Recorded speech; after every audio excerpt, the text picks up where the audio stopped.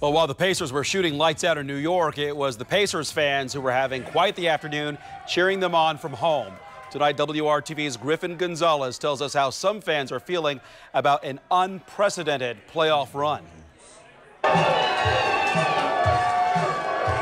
The Pacers are moving on. After beating the rival New York Knicks in Game 7 on Sunday, the Pacers are going on to play the Boston Celtics in their first Eastern Conference Finals appearance in over a decade, and fans are elated.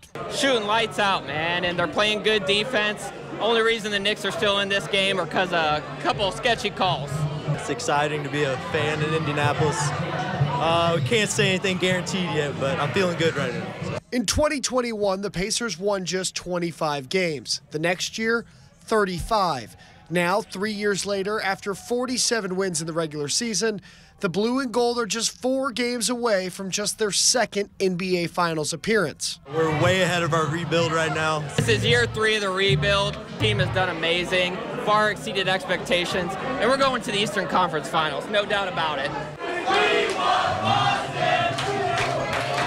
Up next, it's the top-seeded Boston Celtics, and although Pacer fans want another trip to the finals, they are able to step back and appreciate where the team is. It'll be a huge letdown, obviously, in the moment if we lose, but again, nobody expected us to be here right now, so no matter what happens, I'm proud of this team. I feel like we're already way ahead with this year. This is unexpected. If we're being realistic, I would have thought play-in was realistic for this year, but where we're at right now, I'm very excited.